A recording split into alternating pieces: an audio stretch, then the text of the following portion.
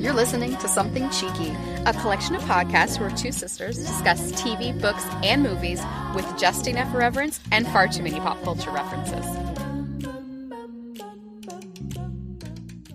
Welcome to Something Cheeky, where we discuss the TV series Vikings. I'm Nikki. I'm Rosanna. I've watched the whole series, but Rosanna is completely new to it, has only watched up to what we're covering today, which is Season 2, Episode 4, Eye for an Eye. In this episode, it's Freaky Friday when the Christians and Vikings switch places when it comes to compassion and viciousness.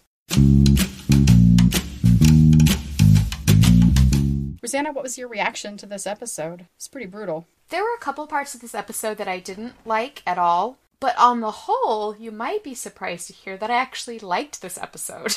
Oh, finally. Oh my God, I've been waiting for this. I really felt like we made some progress. Oh, good. I liked that I got to see characters that I really like, and there just seemed like there was enough action for me this time. There were a couple of parts that I really, really didn't like. And actually, the couple of parts I didn't like both had to do with Apple Stand. So, there's that. Which is unusual. Yes. Because we love Apple Stand. We usually do love Apple Stand. Yeah. I had some issues with him this time. Okay. I'm excited to hear them. Now, I know we're going to skip your favorite quote for now, because I think you're going to roll that into your top 3. Yes. I'm mixing things up a little bit this time. Yeah. So, listeners, you'll have to be patient. Let's get into the action. I split it up mostly by groups because this show, the past several episodes, has just been jumping around all over the place. And so, to make it a little less confusing, I'm going to stick mostly to each place that we're in for a while. Mm-hmm. I'm going to start with the escapees from Kattagat, Rollo and company and everybody. We start out with Aslog on the road complaining, "I'm not staying here, it looks disgusting," and really living up to the whole princess title. Definitely. It's nice that Siggy's always there to help important people make it through, but never really manages to be important herself. I feel like she's kind of the hand of Vikings. Yeah, that's a good comparison. Aslog thinks that the kids aren't safe, not just because, of the general danger they're in from the Borg, but also she thinks they're going to die of diseases from being dirty. Not sure exactly what is going to cause these diseases. So here's the thing, too. I have kids. If my kids are going to be dirty and not murdered, I would prefer that. Yeah. Because where does she think she's going to go where he's not going to get to them? Yeah. She's not very bright right now. And is she planning on raising strong Viking men? Because they're going to need to be able to get dirty. Yeah. And get messy and fight and all that. Mm-hmm. She does not want to raise delicate Vikings. Correct. That aren't going to be real Vikings. Especially Ragnar Lothbrok's sons. Of all people. They're not going to be, sitting inside the house, staying where it's quiet and safe. They're going to be out all over the place. And I just can't believe after such a short amount of time she's already complaining about this. I can believe that. You just fled for your lives. Yeah. You give it a minute. I can believe that she's complaining because she is...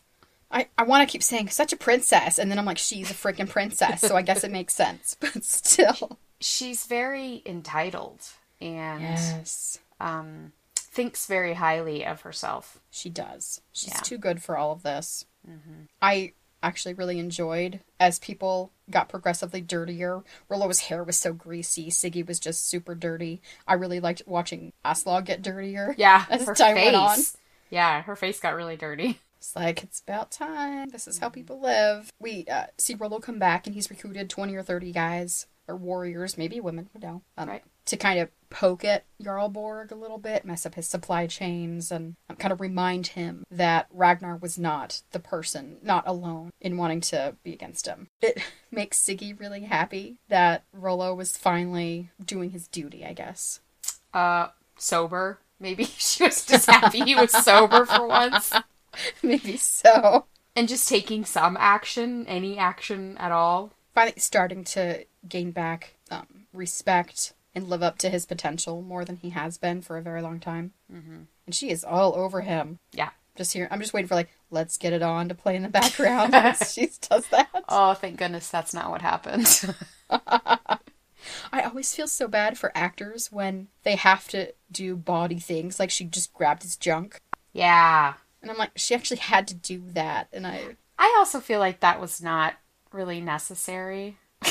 or sexy at all. No, not at all. No. And actually, I think I was actually surprised to see that, because often I'm surprised that I don't see more sex or bad language, but then I remember that this show is not from HBO, it's from the History Channel. Yeah. So they've got, stricter rules. And so for her to do a crotch grab? Yeah. That was a little risque, for sure. I could use some more sex scenes. I would have really enjoyed a Rollo Siggy sex scene at this point. Yeah, I don't think you're going to get anything like that. Yeah, I think we've seen them kiss once, and everything else is just kind of them fighting most of the time. Yeah, they're not very affectionate. No, not like Ragnar and Lagertha were. Right. It's quite different. Yeah, they're different. At this point, we go away and come back to everybody at the homestead, and we see everyone just standing around watching an animal being butchered. Not quite sure. Is this what you do when you don't have TV? They're really, really starved for entertainment. Maybe they're really just starved. Maybe they're just really hungry and waiting for the food to come out. That could be too. I mean, where is this place that they're staying? Does it belong to somebody that we haven't seen? We haven't seen them talk to anyone. Is it just like an outpost? Yeah, I don't know. Because Lagertha knew where it was, unless she got information from someone. I wondered how she found it. Well, Helga knew where it was. Yeah. So I wonder if she went to Helga? Maybe. Oh, they said that they sent a farm boy to Helga. Right. Which, of course, I'm imagining Wesley from Princess Bride's farm boy appearing on Helga's doorstep. Miss, please excuse me. So maybe they did the same thing. Well, they wouldn't have sent anyone to Lagertha, but Helga might have. Why wouldn't they have? Why would they? Do you think Rollo's going to ask Lagertha for help? I don't know. No, That's I don't a really think good question. So. I don't think so. I think, if anything, when Lagertha heard about it, maybe she sent someone to Helga. Maybe. Wondering if she had information. I really hope that they're just like scenes that we don't see of Lagertha and Helga hanging out. Yeah. Yeah. Just meeting like every couple of months or something, just to have some mead or whatever. Mm-hmm. I like that. That would be nice. It's been a while since we've had good Bechdel test conversations. In the past. They're so rare. I think it's just because we have so few female characters in this show. Well, I think some of the conversations that Siggy and Aslog have had would. Mostly it's Siggy telling her quit complaining, but that counts. It does. So Aslog sees the boys watching and wants them to stop, but they don't want to, and she gets really upset about it. And I'm not sure if she's just upset because they're going against her, or just the whole situation is really building on her and making it really tough. Mm-hmm. And everything is just becoming too much. It's like what's the meme? The bitch eating crackers meme? Oh. Have you seen that? Yes. So listeners, I have. If you don't know what this is, it's that thing where... Now, when I just said it's that thing where all I can think of is Stefon from SNL. It's that thing when... Anyhow, the bitchin' and crackers thing is there's someone that drives you crazy. You just cannot stand them. And so even normal things that they do make you angry. So it's like, that bitch over there eating crackers. God damn it. She's so annoying. Like, she's just eating crackers. Leave her alone. It's that thing. Yes. So maybe that's what this is for Aslog. It's just, it's all too much. Well, and I don't want to give her a lot of credit because she's acting so princessy. However, she is still in her postpartum. That's true. Yeah. She just gave birth to her third baby in 4 years. She's Boy, probably that's a exhausted. And she's got all kinds of hormonal things happening. She doesn't know where her husband is. She doesn't know how long she's going to be here. I mean, I don't feel sorry for her, but I can understand. I can sympathize that this is probably difficult for her, and so she probably overreacts just because she's already got stuff going on. And even taking that away, she is used to a certain way of living. And even if everyone else isn't, is like, get over yourself, it does take adjustment to get to that. She's not being very gracious about it, but... That's exactly it. She's not being gracious about it. And then she has a vision of Ragnar coming. I did appreciate that it was Ragnar exactly as he looked when he actually did appear. Mm-hmm. Same clothes, axe in his hand. Yeah. Running up the path. I bet that they filmed that all at the same time. Yeah. They just had him run up the path, and they had him actually run up the path. Right. Where he met her up there. Mm-hmm. And that's pretty much all we see of everyone there. Until the end, when they actually show up. But we'll get back to that. Let's talk about Kattagat. Apparently people are still alive. I was surprised. I was also I surprised. thought everyone was dead. Yep. Borg is making this big speech about how he wants the town to flourish. It's an important trading spot. The seer is not having it. He's, just in the background, giving bitch face. Mm-hmm. He's not happy about it at all. And the Borg is he will pay someone's weight in gold for the location of s02e and Rollo and all the kids. I was thinking if I actually wanted to give information to him and I knew about it, I would send like the heaviest person in my family to go tell him where they were. Not that I'm a snitch. Snitches get stitches. I'm not interested. But just in case I were. Where's Fat Uncle Joey? Send him. The Borg goes to see the seer. Looks pretty nervous. And the seer says, "Don't ask too many questions. I have no time to answer too many." Does he really not have time? What the hell else does he do? He's got a full schedule, Nikki. Yeah. He's got a pedicure at 2. My makeup artist is coming to fill in my lips at 4. Gotta get done. I also thought it was so interesting that the Vikings can be so disrespectful to basically anybody, but they are reverent to the seer. Mm-hmm. I mean, what he says goes. They don't mess with him. They don't even really question him. No, they're very trusting of what he says. Yeah.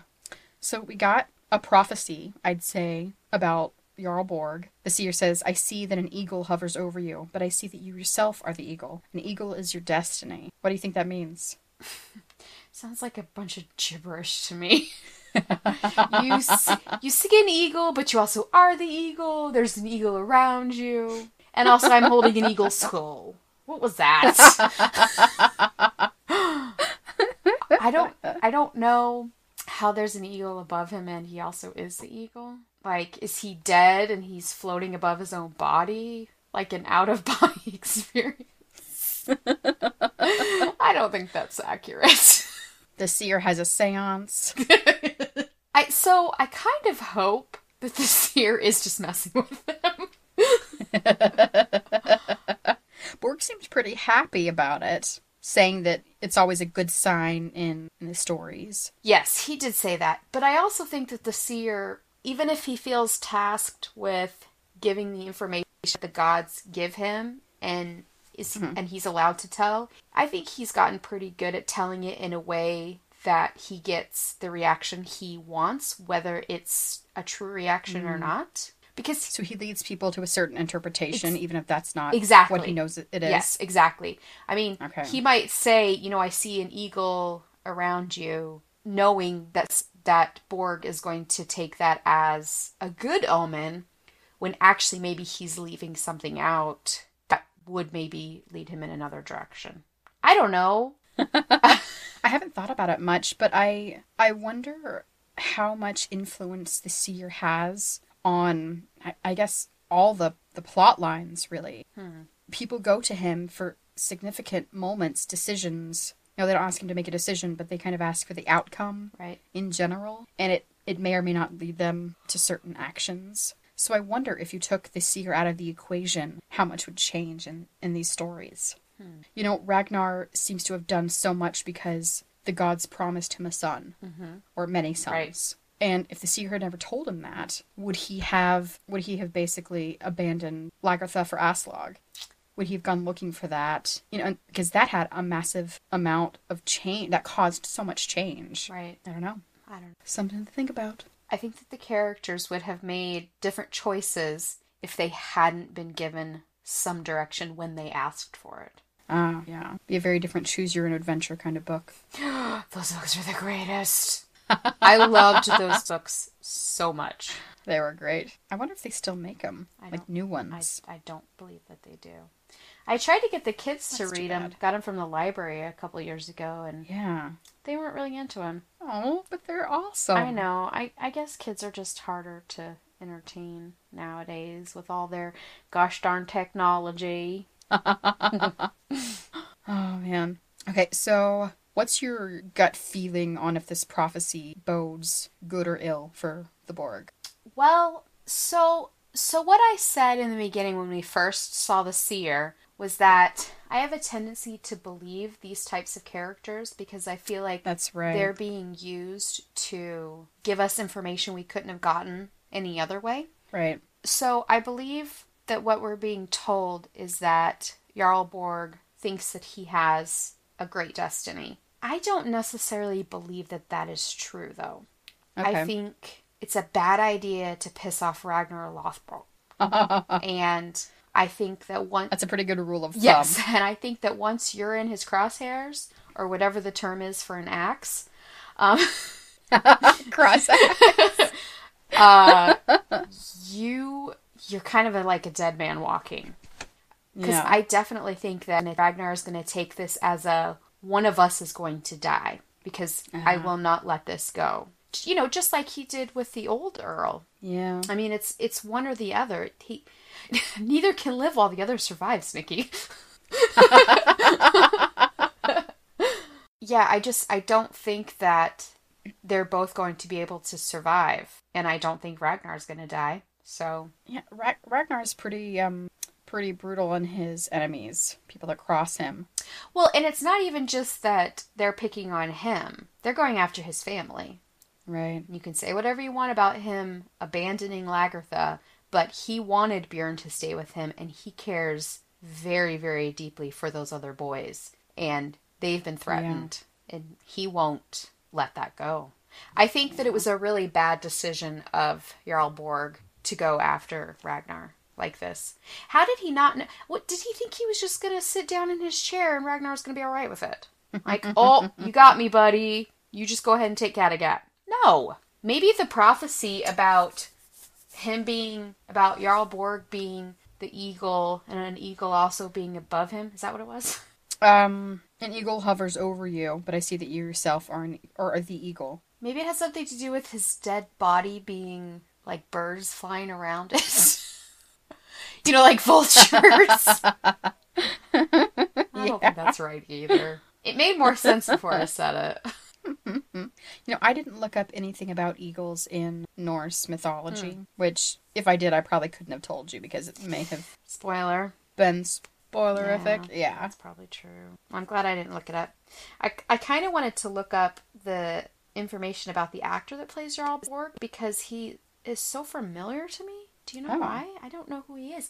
It's not even just the way he looks. It's the way he talks. It's like the tone of voice and the sound of his voice. It's very familiar. His name is Thorbjorn Har. That doesn't help. Has he been in anything else? I don't know if he sounds familiar because I've seen him in something else or if he just sounds like someone else. There's just a way about... His voice, you mean? His voice and then also how he talks.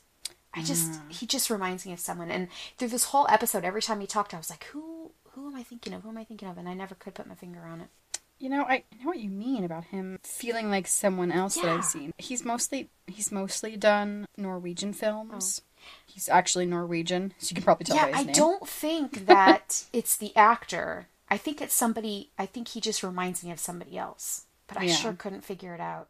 I'm seeing it too, and I'm trying to figure out. Maybe if I just watch his scenes over and over again, it'll hit me. It's something about his eyes. He just reminds me of someone else. Yeah, I really like his performance. I think he's so good on the show. I do too. I think he does a good job as the character that he has. So let's move on from Kattagat to Sigvard's Hall. Bjorn gets the news about Kattagat, wants Lagertha to go ask Sigvard to send people to help restore Ragnar's lands, which means he doesn't seem to understand regular human relationships. Why would some man want to help his wife's ex-husband get his lands back? That's kind of reasonable. It seems like an odd request. Especially since he's not known to be selfless. He's a terrible person. I hate him so much. He really is terrible. He's awful. Yeah. Add him to the rapist category. Lagertha tries to use her feminine wiles to convince him, and also actually makes a really good point that the Borg will probably come for his lands next, so he should stop him now. So her husband tells her, even now you're still a handsome woman. Even now, God. She is beautiful. And it's only been 4 years. It's not like she's 60. But she's, people didn't live as long. She is beautiful. She is beautiful. He is lucky that she ever even looked at him, let alone marry him. And I was really worried when he started attacking her that she was just going to let it happen. Yeah. And I just about cheered out loud when did she punch him or kick him? She just hit him right in the crotch, yeah. And I was like, you go, girl, that's a Lagertha we love. I love that she did that. I was so happy. And then when we saw her again and she had her hair all in the Shield Maiden braids, I was like, girl, that's my girl. I was so happy to see her. I wonder if that was the first time that she got kind of armored up and battle ready since she left Ragnar. Which makes me happy. I feel like that's her not her best look, but that's her most powerful. I think that's how she feels best. She probably has the most confidence when she's doing something that she's good at. And being a subservient wife is not her place. She's just... It's not in her nature. She's just so... She's naughty by nature. She's just so amazing.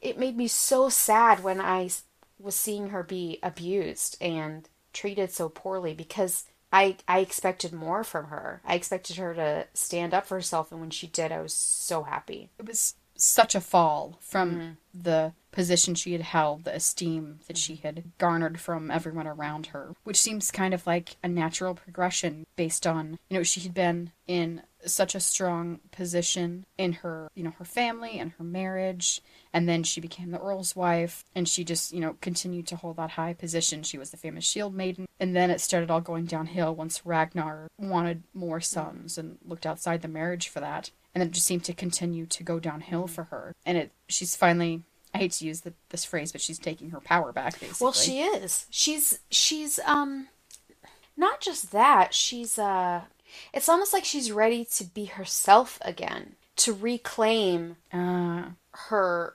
not personality, but, her own, I don't know, just like... The person that she had kind of forgotten about. She's done being the person that her new husband wants her to be. And she's reclaimed herself. And I like it a lot. Yeah. So after this partial rape and she gets the upper hand, we see Bjorn outside the door, like trying to decide if he should go in or not. And he hears her fighting back, which is great. I can't imagine if he'd gone in, that would have not ended well. Well, she would have been a widow, so... But that's true. And he probably would have been killed for it. Maybe. She opens the door. I'm not quite sure why she opened the door at that point. Maybe just to get out of there. Yeah. And she sees Bjorn and the knife in his hand. He's like ready to go. She convinces him to go to bed, but she says, "But thank you." And I loved that moment. Yeah. That was really nice. So, what do you think is next for this incredibly shitty relationship between Lagertha and Sigvard? I think that he's probably pretty mad at her. For fighting back, because he even said that he considers her body his property. So I think he's mad that she stood up to him and punched him in the crotch. And I also don't know how many of those warriors that with her got his permission. I think maybe she took people. So he's probably going to be mad about that too. But I don't know what's going to happen to him. I wouldn't mind if he just fell off one of those really cool cliffs. That'd be okay. Or I don't know. That'd be okay with me.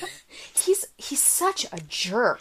I mean, he is terrible. If you're not even counting the last episode where we saw him hit her across the face, if you just take their conversation in their bedroom, you're still handsome, even though you're apparently ancient. Your body used to belong to Ragnar, but now it belongs to me. Which, by the way, I'm going to do whatever I want with. I mean, that was in a 2-minute conversation. He just proved how terrible he is. Yeah. So. This dude has not heard of bodily autonomy. He's kind of old, and I wonder if he was married to somebody before her. Yeah, we haven't seen any other kids. But doesn't he seem like he's at an age where this would not have been his first marriage? I mean, I'm not saying he's old old. I'm just saying for that time and for the age, I'm guessing he's late 40s, maybe? Yeah, okay, so 50s maybe. He would not have just gotten married in the last 4 years. So I wonder if he had a wife and, I don't know, he killed her or she just killed herself because she didn't want to be married to him anymore. I don't know. Or maybe she couldn't have any kids and he wanted kids. Or maybe she died having one. Maybe they both died. And I mean, it could have been a lot of things, especially during that time of health and all the advances in science. Yeah. So, I don't know. I mean, he's terrible either way, whatever his history is. I hate him. Yeah. They don't even give him anything redeeming. Like, Rollo has so many problems, but he has a couple redeeming qualities. But this guy's got nothing. He's just an all-around jerk. We've only seen him in basically his worst moments. I hope those are his worst moments. Well, and when you say worst moments, you think of someone that's put in a position where they're having to react or whatever. This is just him on the regular daily basis. He just acts like this. He seems to seek it out. He's just a jerk. I think I might have mentioned that a couple times, that he's a jerk. Let's go to Wessex. So we're in Ecbert's town. I'm not quite sure what to call it. I always want to say castle, but it is not a castle. Yeah, I don't know what you'd call it. It is kind of nicely built, though. They've got stone walls and compound. It looks pretty Would well you call fortified. it his compound? It's where they keep the raptors. Compound. His dinner companions are telling him delaying isn't good, but Ecbert wants to hear what they have to say. In this scene, he seemed very Ragnar-like in his responses. There's going to be an exchange of hostages. Aethelwulf, his son, he's so sneaky. He's like, yeah, it'll be Aethelwulf, my son, who was shocked. And then he somehow convinces Aethelwulf that Aethelwulf's totally okay with this, and he wants to do this. It's something he wants to do. Very manipulative. Yeah. And then when Aethelwulf says, oh, okay, of course, anything you want, the look on Ecbert's face is just inscrutable, the way that Ragnar has these looks. Like, not just he doesn't get the gloating, I pulled this off thing. He's just, you can see the gears turning in his head. He's got so much planned. I feel like he is 20 steps ahead of everybody else, which makes him dangerous. Ragnar is, I guess, going to be the hostage, even though he's the one making the negotiations. But it makes sense. I thought that was a really weird choice. Ragnar, as he walks through, was really interested in the who made the statues, but the Saxons don't know. And they said that it was, like there were giants on the island before they lived there. It reminds me of the Eldrin from Lies of Lochlomora, who we've called giants too. Yeah. I thought that was that line caught me, and so I'm like, I have to look this up and see if there's something about giants in England. What the heck? There is an awesome story. Holy crap, it is so cool. So, Great Britain is also called Albion. It's old, like, Greek name. Which, have you ever watched Merlin? No. I know the show. I think I've seen one episode. I really like that show. It's pretty cheesy. It's really, really low special effects budget, but it's got, like, John Hurt does the voice of the dragon. Oh, I didn't know there was a dragon. Oh, yeah. Yeah, it's got Colin Morgan, who plays Merlin, who's on The Fall, and he was just in Testament of Youth, and he's, like, starting to actually get real parts after this. Mm-hmm. And also, I can't remember his name, but the guy who plays Arthur is Damien in the Omen TV show. I didn't know there was an Which Omen I think is just TV called Damien. Show. Yeah, it's him when he's grown up. Huh, interesting. He's forgotten everything that happened when he was a kid. It's all repressed. And then things start coming back after he's experienced some war zones as a photographer. It's really interesting. Terrifying. Yeah, it's pretty disturbing. Anyway, that show's really fun. But they always called it Albion, and with the whole Merlin thing, that's what it made me think of. So here's the story of the giants in Great Britain. Apparently around, 1000 BC-ish, there is a king in Greece that married off his 30 daughters to different royalty. Wow. And they all planned to kill their husbands so they wouldn't have to be subservient to them. Wow.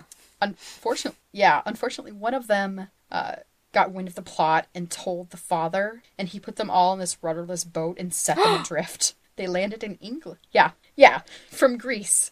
They landed in England, and Albina, the oldest, or Albina, maybe? There's actually a road here in Portland named Albina, and I'm not sure if it's Albina or Albina still. But she was the oldest and the first ashore, and she named the island after herself, which I love. You go, girl. That. And so... So all these daughters gathered food and eventually learned to hunt, which aroused their lecherous desires. Okay. But since there were no people on the island, they coupled with the demons, the incubi in this case, and begat a race of giants. So the only people left on this island, I guess once all the women died, were these giants. And about 250-ish years later, Brutus from Troy came to Albion. There were 24 giants left because apparently the rest had been killed because of inner strife. I don't know how there were so many in the first place, unless that many years later, unless they're immortal. I'm not sure how. Is there some weird like incest thing with the daughters that are left? Because really, all you've got are daughters and giants. Yeah, So but there are that's weird. demons too. Yes, but I don't think the women lived 260 years to create more giants. But could the half woman, half demon giant have a giant baby with another giant? It sounded like they were all male. All the giants. It sounded like all the giants were male. Well, so but that's maybe a good question. All the giants were not immortal, but could live for hundreds of years. And then as those years went by, they killed each other in fighting. So Brutus arrives with his men and kills off all the giants, including Gog Magog, who was thrown off a cliff during a wrestling match, which sounds super Grecian. And that's why there are no more giants in England. Isn't that a great story? That's a bananas story. I've never heard anything like it. It's written in... It's mentioned in several different centuries in different poems. And they all kind of have some of the very similar elements to them, but none of them are quite identical. What was the name of the goddess of war? Is it Artemis? Yeah. Or... well, they all have two names, the Greek and the Roman. She was the archer, right? Yeah. So that's what these women reminded me of, because they got to the island and they didn't have any men because they didn't want any men, and they hunted for their food, and they were like Amazons. I'm just like super into Amazons right now with Wonder Woman coming out this week. And oh, that's right, she's an Amazon. We don't need no men. I bet that would make a great Amazon. The best. Can you imagine her and Robin Wright Penn together as the Amazons? Death by snoo. Because they sort of look alike, kind of. They're both blonde. You don't think their facials kind of look the same? I don't know. Just me? Maybe. Okay. Put them side by side and see. So that was an aside, but I thought that story was worth sharing. Definitely. I thought it was amazing. That is amazing. Oh, you should post a link really to fun. it. I will, yeah. Yeah, and to Gog Magog, which is a name I thought was hilarious. Gog Magog. Yeah, I think he was like the main giant. Maybe that's all they could say. You know, like Gwarp. Yes. What's his name? Gwarp. Something like that. It's like if you put marbles in your mouth and then try to say it. Oh, but yeah, I just thought that was such a neat kind of... There's so many little throwaway things like that in these sorts of shows that I'm like, I wonder if that means something, and it totally means something. And you know, somebody who works for the show is researching this stuff. Yeah. So that must be a cool job. Yeah, I think so too. That's a job for a Ravenclaw. I would love that job. Vikings, if you're listening, you should hire me to do some research, because I know how to go to Wikipedia. Yes. That's a rare talent. I actually have an English degree, so I've done a lot of literary research. I think you're totally qualified for this job. I should probably be a history major instead to do that, but you never know. Just write it down that you are and see if they check. Sometimes they'll just take your word for it. We'll see. So I thought that Ragnar, besides asking about the sculptures, was acting really weird. Almost like he was high or drunk. He was just walking with this sort of like weird spring in his step and almost childlike. Like he was just so excited to see the King Ecbert's house, and thanks for inviting me over for a play date, and can I take a bath with you? And it was just really goofy. Yeah. I always wonder how much of that is for show to try to make him seem more confident in the moment. Or less intimidating. Maybe. I can't imagine he'd want to seem less I mean, Ecbert sent all his men away, and if he'd come into the room looking super scary, like he was gonna attack at any moment, he wouldn't necessarily be able to get the kind of information he wanted. And, actually making him look less intimidating could be really helpful for making deals. Make people underestimate you until it's too late. Yeah. And you've gotten the upper hand before they realize it. And he is a master negotiator. I wonder about him often if when he acts sort of silly or like he's joking, how much of that is intentional and how much of that is personality. There was another point, I can't remember exactly what was happening when it did, but he was talking with someone and smiling, kind of joking, and as soon as he turned around, the smile dropped off his face, which was a surprise. It was kind of jarring that happened, because it seemed genuine at the moment. Right. Was it when he was talking to Aslog with the kids? And no, it was somebody in Wessex. But even that, he turned on a dime with the being angry about everything. Yeah. I think he has a lot of control over how he comes across. Which, as I can imagine that if you're somebody who's in a relationship with him, whether it's romantic or familial, that can be really frustrating to never really know if the emotion that he's conveying is truthful. It seems like we didn't get a ton of time with him before he was Earl, but he seemed more genuine before that. He definitely So it seems like, it seems like over these 4 years that have passed, and, even all the time after he became Earl, before we had the time jump, he's become much more of a politician. And I think he's also closed himself off a lot more. I think he used to be more open to those emotions, and I don't think that he's really willing to let himself have them because they interfere or they make him weak. Life isn't as simple as it used to be for him. So Ecbert receives Ragnar, and he's in the fucking bath again. God, that guy loves his bathtub. He's the cleanest man in England. He must be. Though it seems like a bit of a display of dominance to be basically naked and weaponless in front of your enemy. Like, I'm not even afraid of you. Look at this. Though, when they did the pan back, I'm not sure if it was on purpose or not, but you could see, not that I was looking, but you could see that he was wearing some sort of wrap around, like underwear. And I don't know if he was supposed to be naked or if we were supposed to see that or not, but I could clearly see it. Well, I don't know about Ecbert, but I think we were definitely supposed to believe that Ragnar was naked. So, well, because he started dropping his pants and they panned away just before we saw some man butt. Yeah, which I'll tell you what, if that was HBO, there would have been, that scene would have continued. Heck, they do that on regular TV anyhow. That's true, too. So Ragnar strips down. He's got serious scars back and front, serious abs, too. It's nice to see men with hair on their chests on TV. Yeah. The trend is changing so much because, 5 years ago, every man was hairless. Right. From the bottom of their 5 o'clock shadow down. They had to have that part, but yeah, no chest hair. Yeah. I mean, they have to do it for, historical, accuracy as well, which always drives me crazy because women never have hairy armpits or legs in every historically accurate otherwise show. Yeah. Like, they would never show Catherine Winnick with, pit hair. No. Also, as a woman myself, I wouldn't want to grow it out. They'd have to put fake hair there because I don't like having, because it's irritating, not because of, society's opinion of it.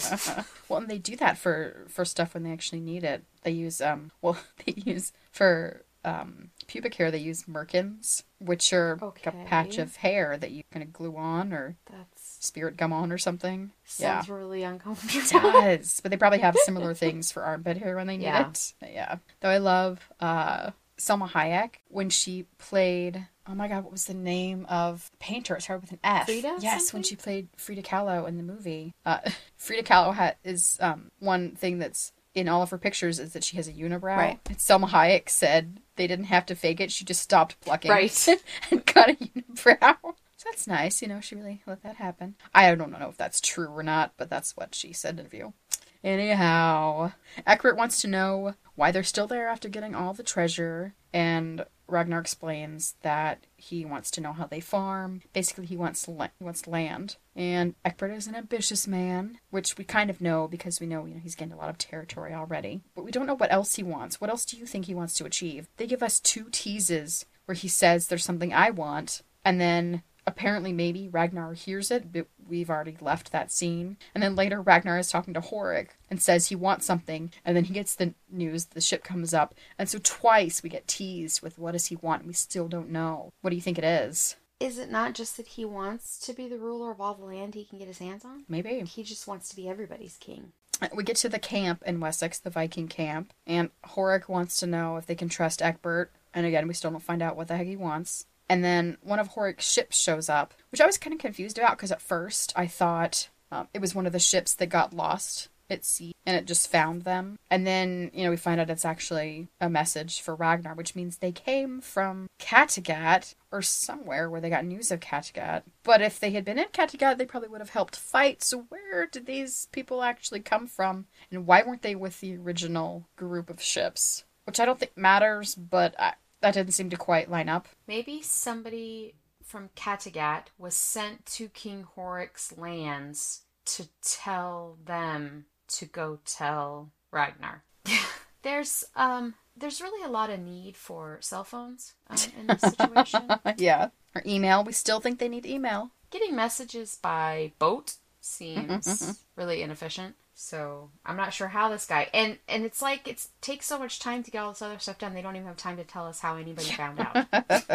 Maybe they just heard about it. Maybe. Because, Lagertha heard about it. Nobody, as far as I think, nobody showed up and told her. I want to know who all these people are traveling through towns, giving this information to different people. I feel like I guess trade goods often have people going from one place to another and gossiping. Yeah. So I can only imagine that that's how it got back there. It's nice that they also were able to tell him that his family fled and weren't killed outright. Yeah. So there's reason for him to believe they're still alive. But he's immediately going to go home. Though Horik is going to stay and wants to keep Athelstan as a translator. And I liked that Floki was very interested in this conversation. She was. Just like ping pong head back and forth, waiting to see what happened.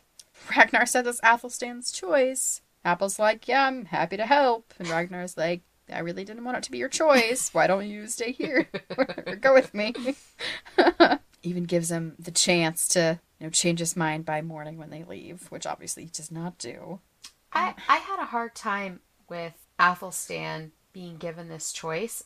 I couldn't decide which I thought was the better option. I really wanted him to go with Ragnar because he is close to their family, and I think that he felt some obligation to go.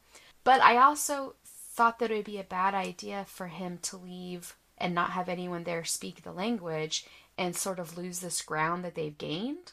I just thought it was weird that Ragnar didn't agree that it was a good idea for Athelstan to stay just to maintain their progress. I thought it was a really difficult decision. Yeah. Well, he may not have been thinking through all the ramifications in the moment as well. That's true. Because he had just found out about all this. And of course, by the end of the show, I very much wished Athelstan had gone with Ragnar.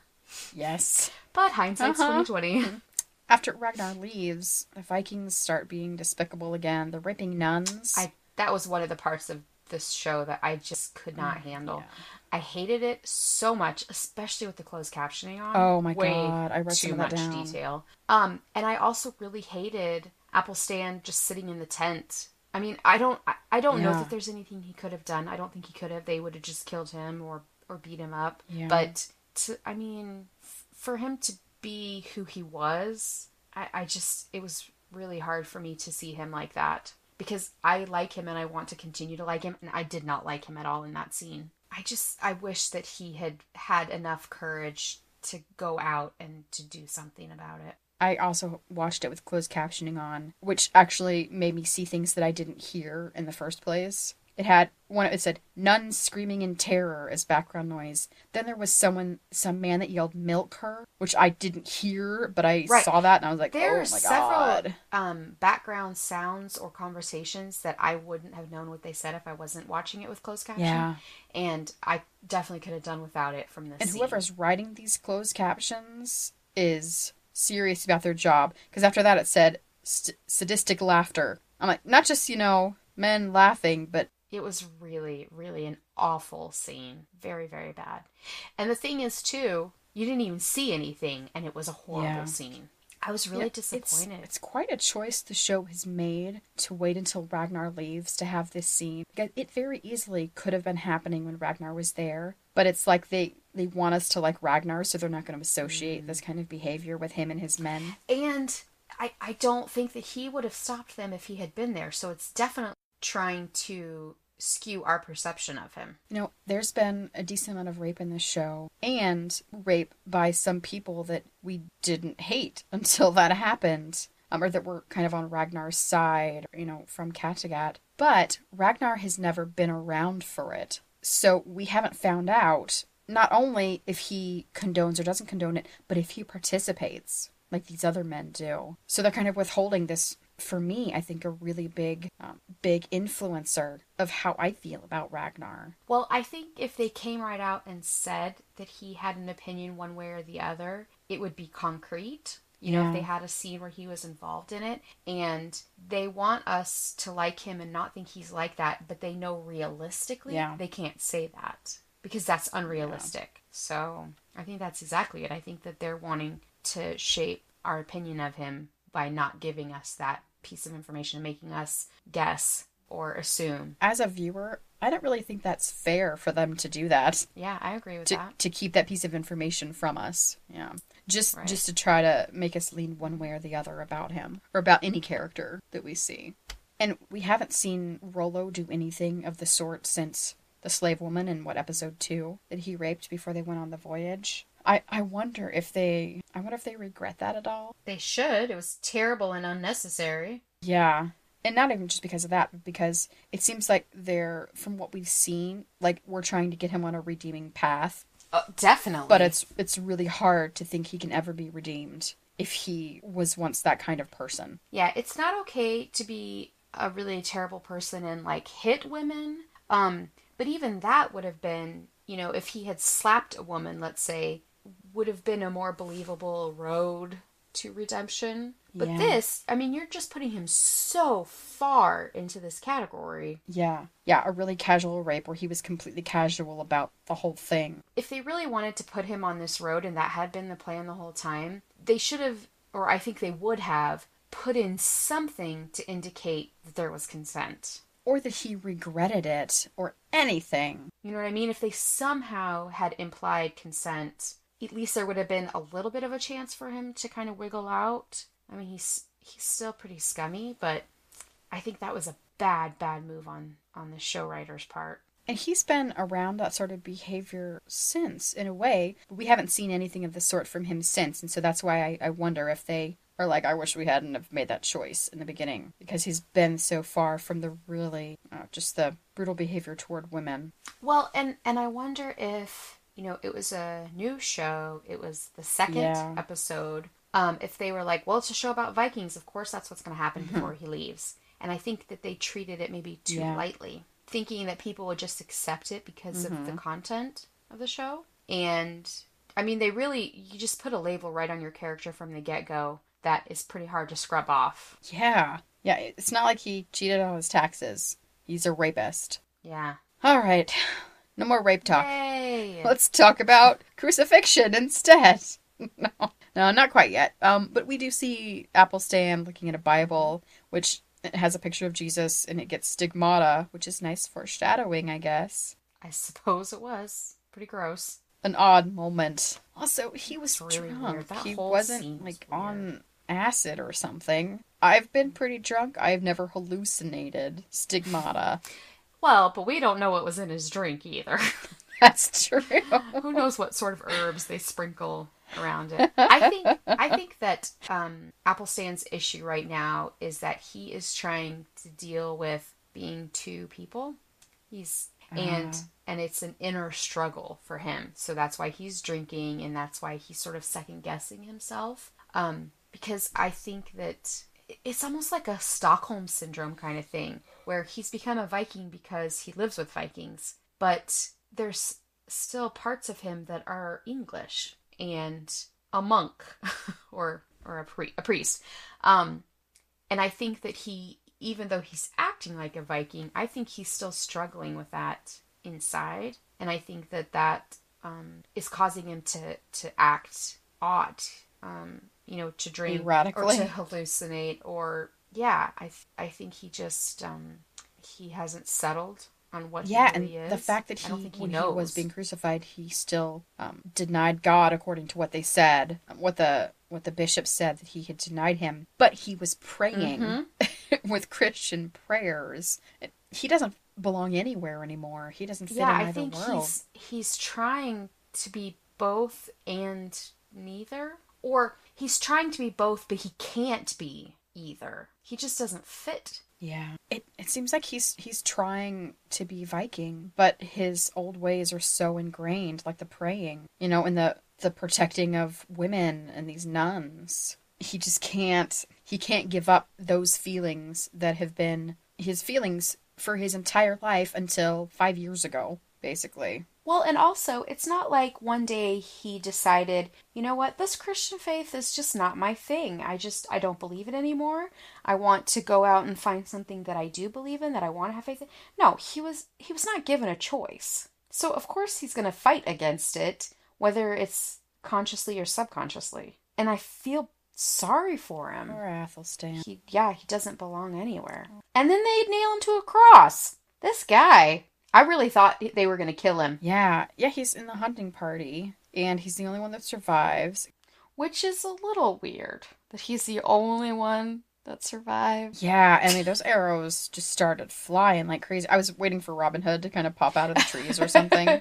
And then he just drops he drops his bow, he drops everything, and just bolts. Mm-hmm. And then he made it to safety, we thought, for a while, and slept and, was rested. And then, of course, woke up to arrows coming right next to his head. And he's completely surrounded. I thought that was weird. Why didn't they shoot him? Yeah, the moment when he saw the soldiers in front of him, and then you heard him kind of realize there's a noise behind him and turned around and there were even more just behind him. But yeah, I don't know why they didn't shoot him. They shot everybody else. Maybe they were just looking for someone to punish. Because apparently they turned him over to the bishop. I don't know why. I was just say, how did they even know that he would be an appropriate person to do this to? They didn't know his history, did they? Yeah, he spoke their language. And I don't remember exactly what he said, if it was, I'm from here, or I am like you. And so maybe they thought he's Christian, or he was Christian. And then the bishop immediately went to apostate, which is just the denying of your religion. Oh, maybe. Apostate. Yeah. But I'm not sure they gave him time to say, I was a monk, and then I was captured by Vikings. And then I became a Viking, and now I'm back in England, and I'm not a monk. But I am whichever religion the country I'm in is. Just a really weird progression. Whichever religion will keep me from being murdered right now, that's where I'm at. When we went to Athelstan and saw him with the crown of thorns, I remembered the first time I saw this episode, and I was just like, oh god, not again. I don't want this to happen. So much blood. And they nailed him to the cross, and then they were about to stab him with the spear. They were like, we're really going to redo this whole crucifixion thing with Jesus. Which I don't really understand. Because you're treating him like he's Jesus. So you then are going to act like the betrayers of Jesus? I'm not quite sure how that fits in with your Christian religion. So the bishop said we do this in the name of Jesus Christ, right? I think if Jesus saw you doing that, he'd be like, yeah, when that happened to me, it was pretty horrible. You might have remembered the time where I said to treat each other well and forgive and, that whole informational speech about caring about other people and not nailing them to crosses. Yeah, and didn't Jesus do that so people could get into heaven? Like, he endured that for a very specific purpose. I just think that their logic is completely really illogical. Wrong. It made no sense at all. The dumbest thing I've ever heard. Yeah. You would mention that the crucify him chant sounded like Jesus Christ Superstar. Oh my gosh, which I definitely didn't it? got. Yeah. Crucify him, crucify him. It was terrible. And then just in my head, Jesus Christ, Superstar.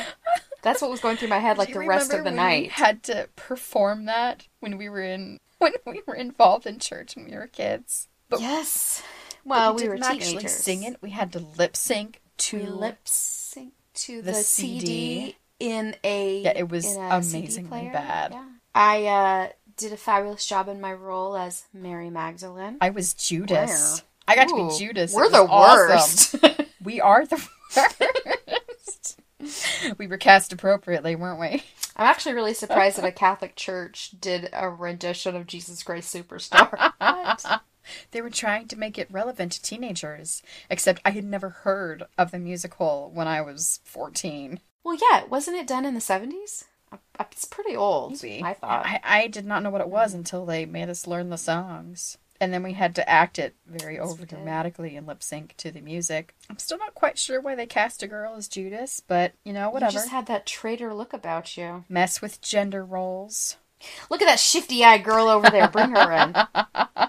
I don't remember who played Jesus, but now I kind of hope it was a girl. It was one of the twins. Remember the really tall, I think they were Native American or Hispanic? Oh. And they had long black hair. That would work. Yeah, they did it. Well, whichever twin it was did a good job.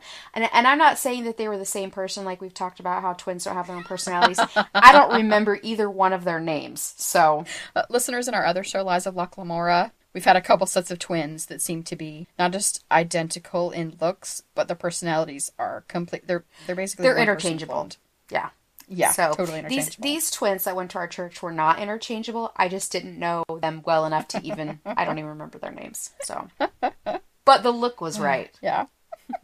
Athelstan's about to get the spear in his side when Ecbert comes and saves him and says, cut him down. Why did he save him? So he pretty much just shows up and says, hey, dudes, don't kill him. And they're like, no, we really want to crucify him. And he's like, I'm the king. I said no. And they're like, fine. He gave no reason at all. Why do you think he wants this guy to not be killed? Because he doesn't know who he is. I don't know.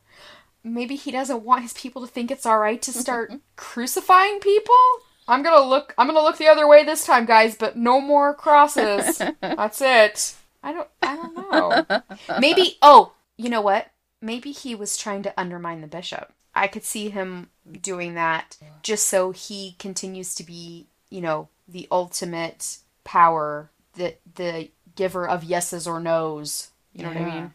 Exactly. Even if it's a religious issue, it still goes to him. To remind people that the bishop is not the one in charge there. Mm-hmm. Oh, definitely. I always thought the whole monarchy thing was so interesting with all that. Being an American, it's hard to have that concept of it. But the whole, a king appointed by God in specific countries with that kind of religious setup, and then being the highest. But if they're Catholic, then the Pope is higher, I think. But if they're Protestant, they don't answer to the Pope. And so there was, the emperor of, I guess the Emperor of Rome? I don't know. There was an emperor way back. God, I am terrible at history. Holy crap. No. Please continue. This is very informative. I think, the Holy Roman Emperor. Someone please tell me. But he was in charge, and he, had more power than the kings. Yeah. And so the whole hierarchy, it depends on the exact religion, but the Christian-based religions had the appointed by God king. So, do you know what that reminds me of? What? In The Man in the Iron Mask. Of course. Leonardo DiCaprio. Somebody says something to him, and he throws a fit about it, and he says, I am the king, ordained by God. And pretty much that's his way to say, I do whatever I want, whenever I want, however I want.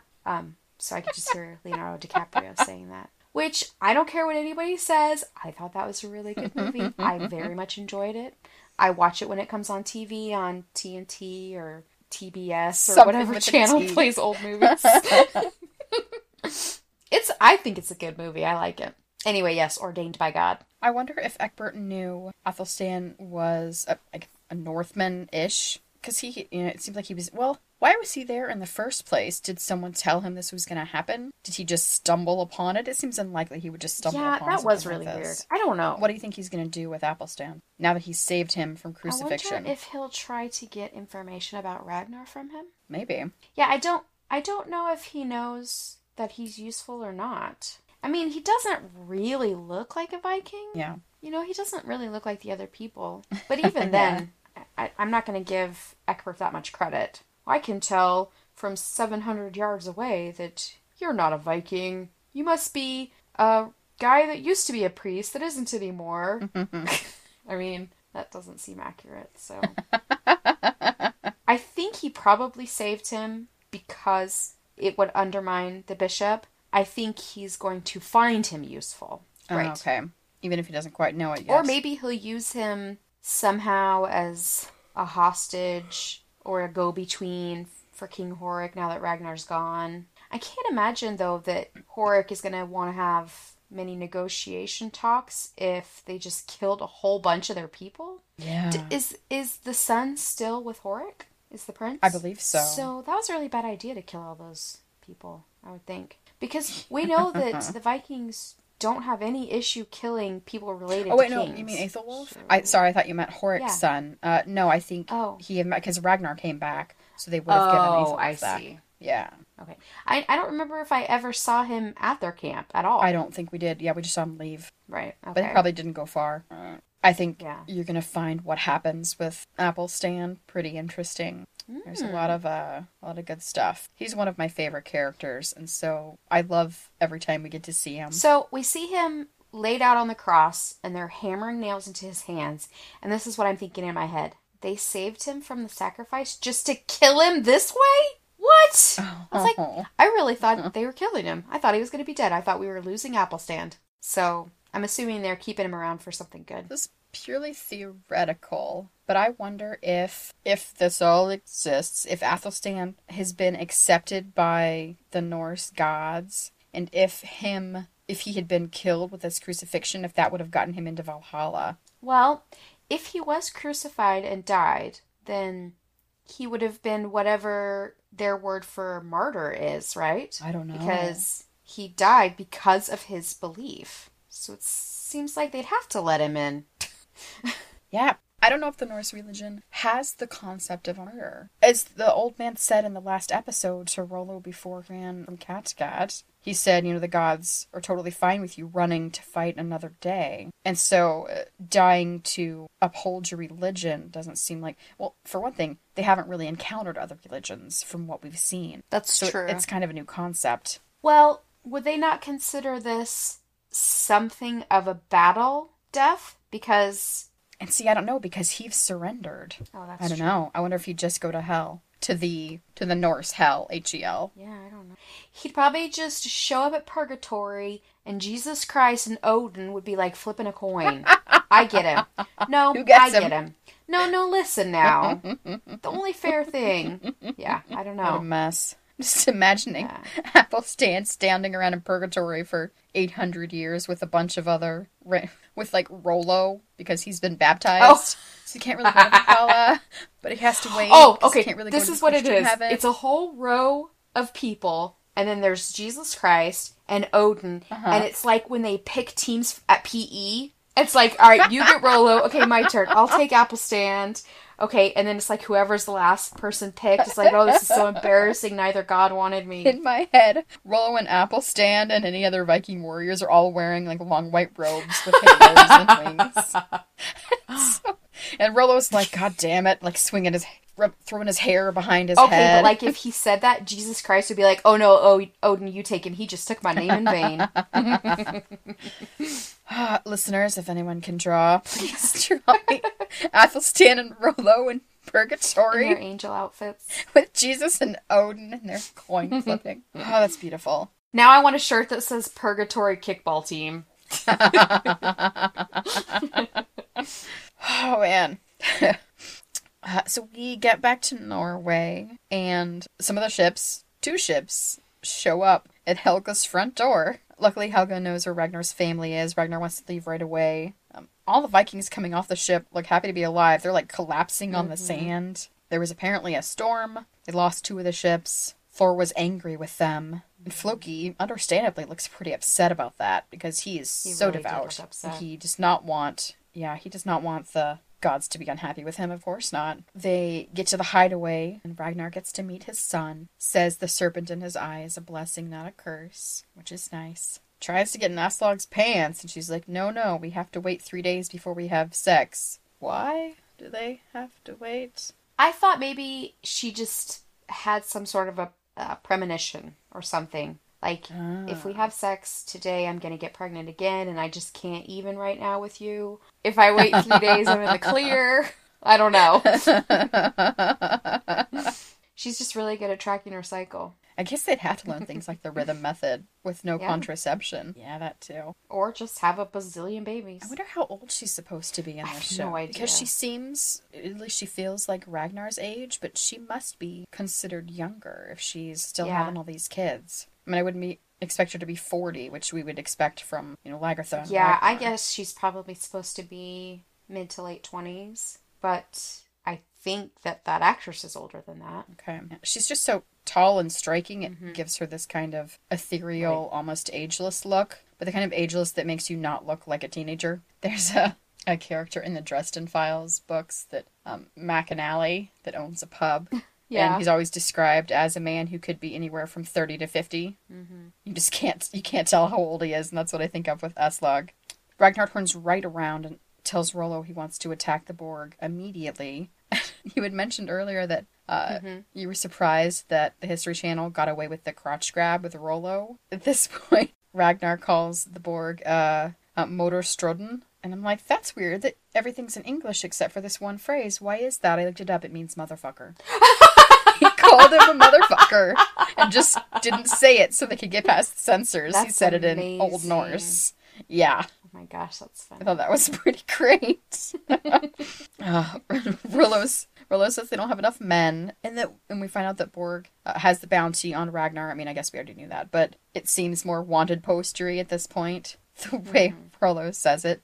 And then we find out the Borg hears that Ragnar is back and he vows to kill him. What a surprise. Also, it's such a performance. You know, he pronounces this in front of a large group of people. I feel like he's much more showy than a lot of the other leaders we've seen. You know, a lot of times when we hear these sorts of pronouncements, it's to a wife, you know, or to like two friends or something. But he makes all these decisions and presents them to groups of people. It's an interesting, it's such a different form of leadership than we've seen. It's nice to have different characters like this and not just cookie cutter kind of earls and jarls. And then we get to the farmstead and we see a group of warriors, which I thought was pretty obvious. It was Lagertha in front. Ragnar figures it out really quickly too, that it's not an enemy of Borg. It's just Lagertha and everybody. And so in the history of the actual Lagertha that lived, that was married to Ragnar, she did come and save him during a civil war. He was about to lose and she showed up with 120 ships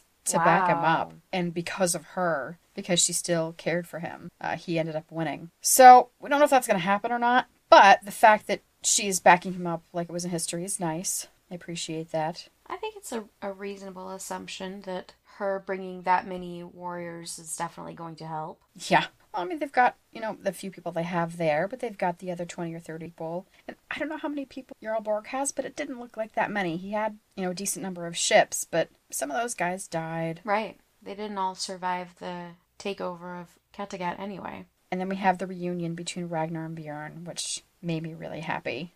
Ragnar said, "I do not need to ask you if you've been fed well." Yeah. Because he's so tall and big. So next week, we're going to discuss Season 2, Episode 5, called Answers in Blood. Okay. These titles are not very informative, I think we've decided. It's no Lies of Loch Lamora where it's very clear what's going to happen, or completely nonsensical. That's very true. Yeah. I think we're probably going to have a fight between Ragnar and Borg, because I don't think Ragnar's willing to wait at all, especially now that Lagertha's shown up with reinforcements. Yeah. It kind of makes me happy that Lagertha seems like she's headed back to Kattagat. Okay. I don't think she really has a place there, which is sad for me. But I think wherever Bjorn goes, she's gonna want to follow to make sure he's okay, at least. So, I mean, as long as she's around somewhere and I get to see her, I'm happy. I wonder if Aslog had any indication that Lagertha would be coming back into their lives. I don't know if that would have made a difference to her one way or the other about having sex with Ragnar or not. I just wonder if that had come up in any of her visions. Good question. All right, Rosanna, it's time for your top 3 category, plus your quotes. So, my category this week is characters that have grown the most in the 4-year interval. And MVP. I decided to combine my top 3 with my quotes because the 3 characters that I'm going to talk about, I picked quotes from them that I felt like it illustrated why I thought they had grown. So, okay. The first one is Siggy. I think that in the last 4 years, Siggy has really turned into a hard worker. I think her perspective has shifted quite a bit, and I think she's really become a caregiver. And the quote that I chose for her, she's speaking to Aslog, and she says, "Many of our people live like this. Life is not a walk across an open field." It's basically get over it. Kind of, yeah. And Siggy has gotten over it. She was sort of in that position before. Yeah. And she's not only been able to move past her, disappointment, but I think she's actually doing really well, considering. At one point near the end of the episode, she's milking a goat when Ragnar shows up. In the rain. Which is, and nobody else is even outside. Yeah. I think that she's in an okay place for herself, and she probably feels a lot of self-worth by taking care of Aslog and the kids and Rollo, Siggy always seems to be there to help important people make it through, but never she really manages to be important herself, which is interesting. And I'm not sure if she wants to be important or if she's totally fine being in the background. Yeah, and I think she seems good like at it. The Hand in A Song of Ice and Fire. She's basically, she's running things behind the scenes, but not actually being out front like the person in charge. So the second person I picked is Rollo. Rollo has become much more humble, and I think he knows himself a lot better. And I think that he's really started to appreciate the relationships that he has in his life that are good for him instead of just taking advantage of them. And he's talking about Ragnar to Siggy and says, "When I searched my heart, I discovered that I always loved him, that I'd grown to hate myself." And I think that's a really telling line, because I just think it maybe shows some of where his head was, that he'd gotten to the point where he even hated himself, and that he's at a point now where maybe he can move on. I mean, also just that he has some sort of drive, something to work towards, something to fight for, I think is going to make a big difference in his life. And Siggy's already seen it. So we said in a previous episode that we thought he really needed therapy. He still does. No, he still does. He's one of those lifelong patients. Yeah. And then the third character I picked was Bjorn. Obviously, he's grown quite a bit in the last 4 years, physically, into a different actor. A really tall actor. But as a character, he's grown up. He's a man now. He keeps Gita's memory, which I loved so much. And he wants to rely on himself and find his purpose. And I think that when you compare that to a child, he's really grown up, because he used to see how he was as a part of his family. Now he wants to see what is his place in the world. Mm-hmm. And when he sees Ragnar, he says, "For a long time, Father, I feel I've carried nothing else but memories." He's really ready to move on and to start his own life, and to keep the memory of Gita, and to also have the memories that he has of Ragnar, but to make new memories and to be able to, I guess, just move on. I feel like he got the best parts of his parents. He got Lagertha's strength and her compassion, and he got Ragnar's, not just physicality, but, and I wouldn't even say ambition, because we haven't really seen much from him, but his purposefulness and his not just hard-headedness, but he makes a decision and he tries to go for it. And also, what neither of them seem to have, but he seemed to get himself, is the seriousness. Yes. He seems far more serious than his parents. He does. And I wonder if part of that is because what he went through when they lost Gita, when they left his father, when he had to adjust to a new life. That can make you a little more subdued. He grew up quickly. Yeah, he's not carefree. Well, so much changed for him so quickly, too. He went from being the son of farmers to the son of an earl and a famous shield maiden, when that hadn't really mattered much before. Mm-hmm. The son of a then very famous man who had gone west. And then, he had to have his parents split up, and he had to go endure his horrible stepfather. Oh, I know.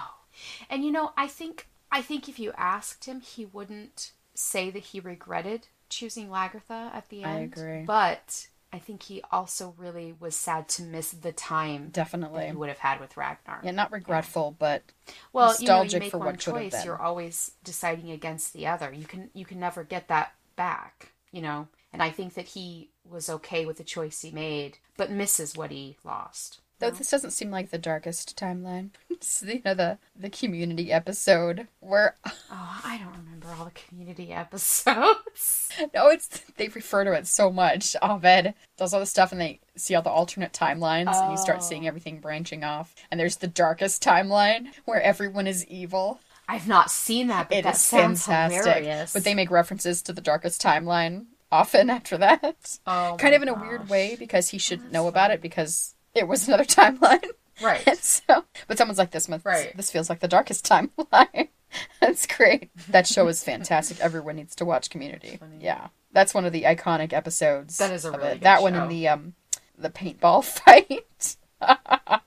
Oh my gosh. I remember that one. Pillow fort, blanket fort that they build. And they have territories and they're basically yeah. Oh my god, I need to go watch that show again. Yes. It's so funny. Yeah.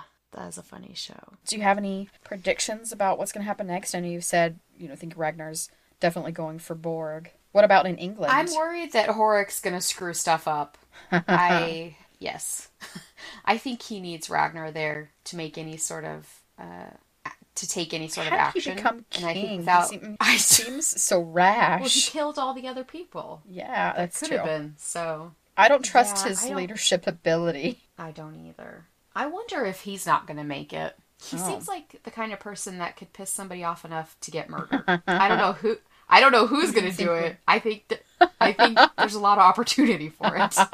Multiple people, yeah, maybe so. Band together to stop it. And I have no it. idea what's going to happen with Applestand. I'm glad something's going to happen, but I can't even guess what it is. Ragnar is going to be back in England anytime soon. No, it does not. I mean, he went all the way back to Kattagat. Now he's another fight on his hands. And so Applestan's kind of on his own. I mean, well, Horik would need him as a translator. So now what the heck is Horik going to do? Is he going to go off and make stupid choices? Is he going to, start a rescue mission for Applestand just because he needs an interpreter? It doesn't. Also, he doesn't know Applestan's even alive. Also, how many people have they already lost? Yeah. Do they even have enough people to fight? Never as many answers as there are questions. If I were Horik, I would pack up and go home.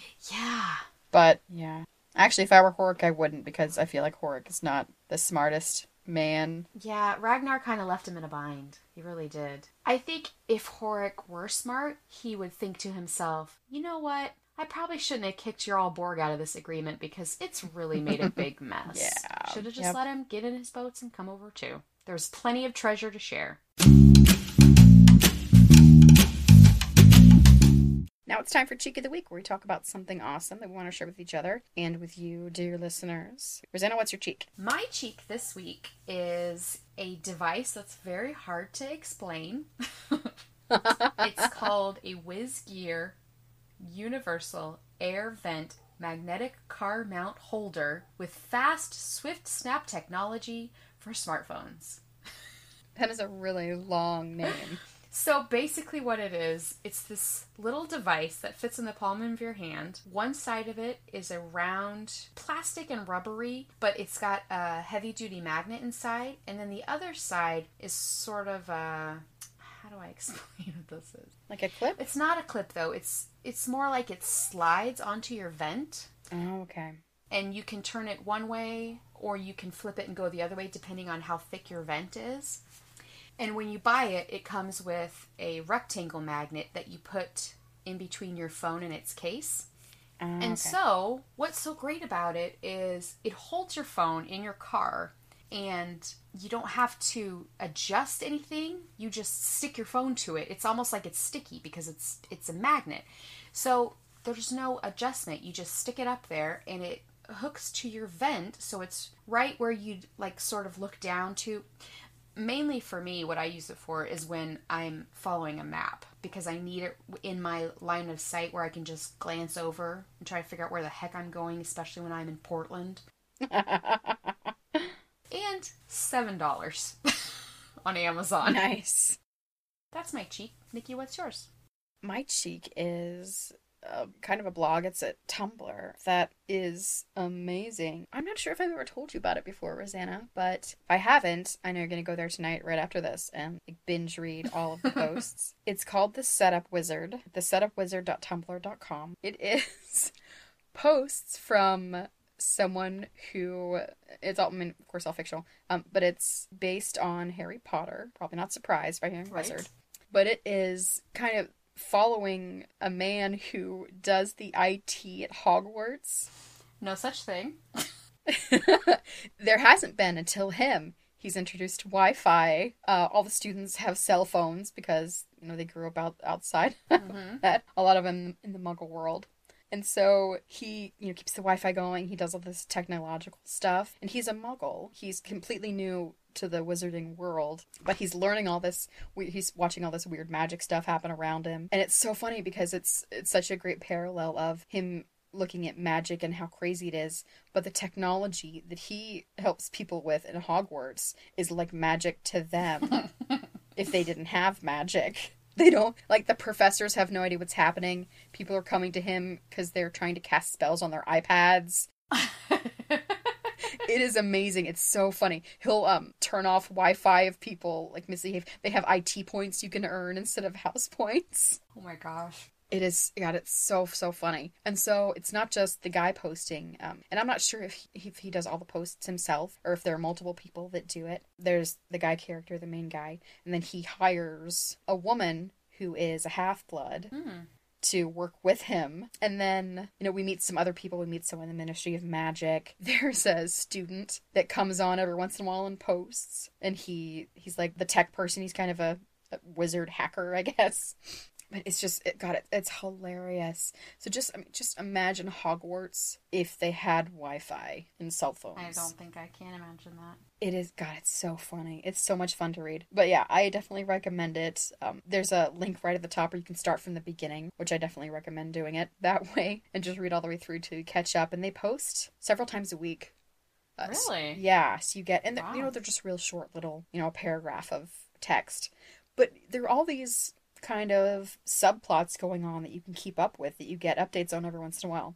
The woman is dating someone from the Ministry of Magic, and there's one post where someone makes a port key out of a VHS of Teenage Mutant Ninja Turtles because she doesn't think anyone will touch it. And he's like, of course I touched it. And he ended up in the closet of this woman from the Ministry of Magic because that was her girlfriend and he wasn't supposed to get there. And so it's just stuff like that, all these wacky things happening and misunderstandings and things. It's really, really fun to read. So that's the Setup Wizard. It's so much fun. If you like Harry Potter, you will love this. So listeners, you can visit our website to find all of our Cheeks of the Week, learn about our other podcast, send us questions and feedback, and support the show through our Amazon affiliate link at somethingcheekypodcast.com/Amazon. That's our episode. Please leave us a review wherever you get your podcasts. It really helps us reach additional listeners. And follow us on Twitter at SomeCheek and Facebook.com/SomeCheek. Thanks for listening. We'll see you next week.